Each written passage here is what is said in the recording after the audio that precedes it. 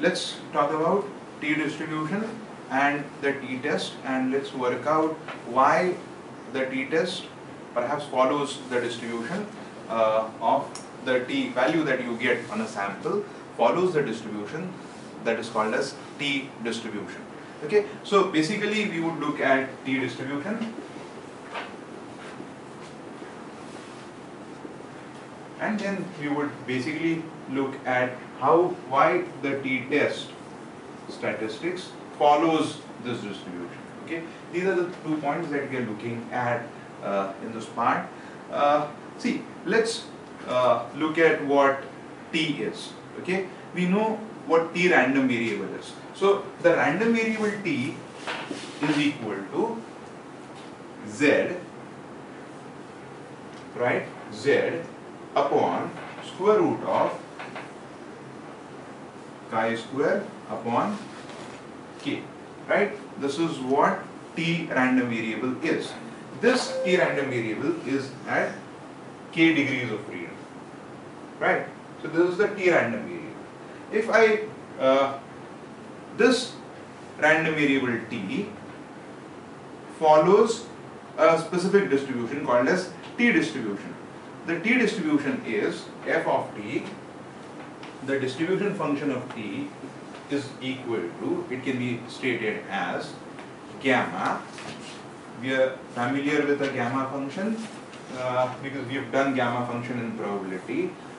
Nu plus 1 upon 2 divided by square root of pi mu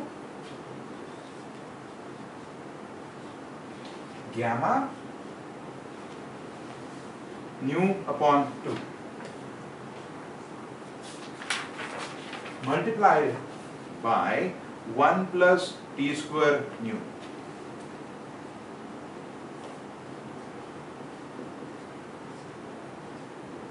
Raised to negative nu plus 1 upon 2. Okay, this is what the t distribution is. Obviously t is a continuous random variable, so t will follow this distribution. For t, negative infinity is smaller than t is smaller than positive infinity. So t would take a value, t would take any value between negative infinity to positive infinity, and the area under the distribution is computed by this function. Area under the t is computed by using this function. So if this is a t distribution, say at nu is equal to 30, that is degrees of freedom of this distribution is equal to 30, then if I want to know what is the probability of getting a t of say 1.96 and above, if I want to know that what is the probability that 1.t is greater than 1.96, this question can be answered by this distribution function, right? So you have t random variable which is following this distribution function, and this would help us computing probability associated with a t value. T will take a value between negative infinity to positive infinity, and we can compute probability that t is greater than a specific value, or we can also compute a probability that a is smaller than t is smaller than b, where a and b are any two values or any two real numbers, right?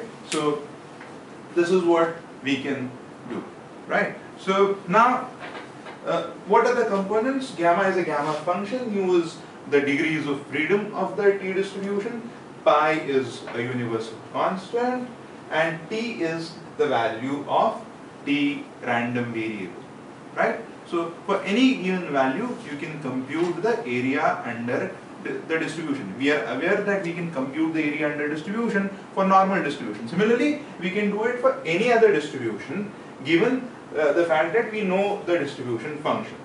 Okay. Now, once this idea is understood, we move ahead and try and understand a next idea. This idea is associated with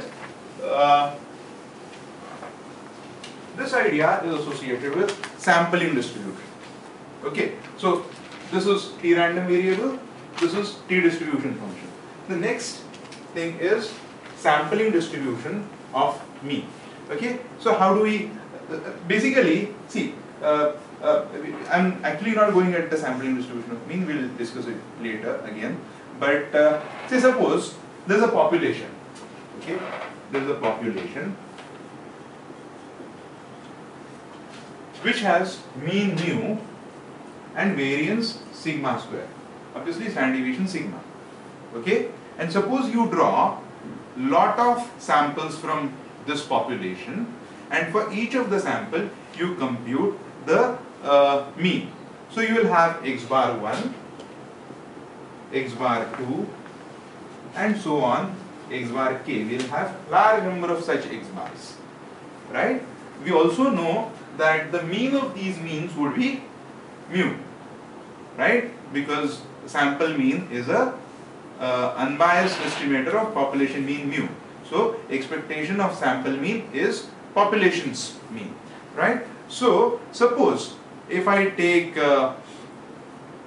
x bar, if I do something like, say these are my x bars, and suppose I do x bar minus mu. So this will have this will have a mean mu, right? This will have mean mu. This distribution will have mean. Expectation of x bars would be mu. Variance of x bar would be sigma square upon n, right? Sigma square upon n.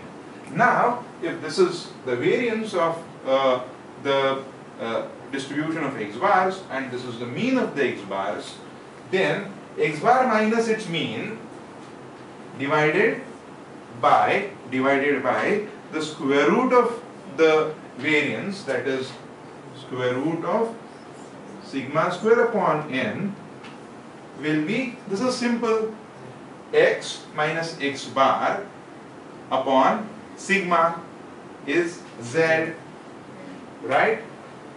Right?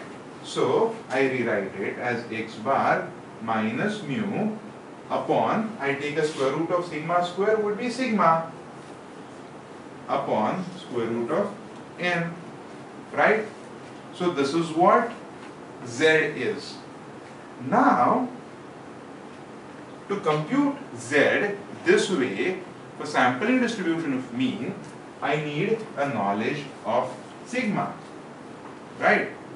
If I don't have a sigma, if I don't know the sigma, I only have x bar and s, that is samples mean and samples variance known, then I replace this formula by x bar minus mu upon s upon square root of n, right?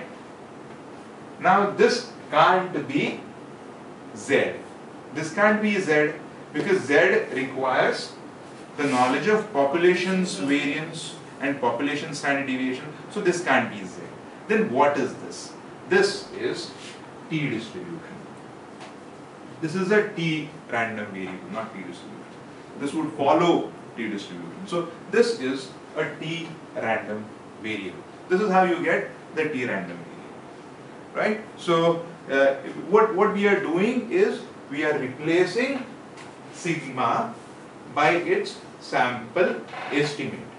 We are replacing sigma by its sample estimate.